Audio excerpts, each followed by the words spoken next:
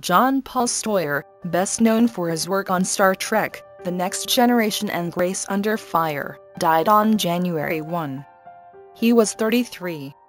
His death was announced on the Facebook page of his band, Problems. A cause of death has not been confirmed.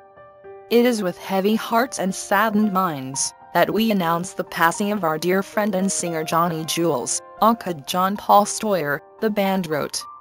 The addition of Jonny to our dysfunctional band family was one of the best choices that we have ever made, and he brought a much-needed sense of fun and lightheartedness to everything we did. Born in Escondido, California, Steuer was a former child actor who played Worf's son Alexander Rozhenko in a 1990 episode of Star Trek, The Next Generation.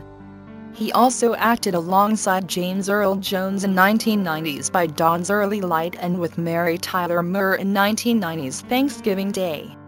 He played Quentin Kelly on the ABC TV series Grace Under Fire from 1993 to 1996.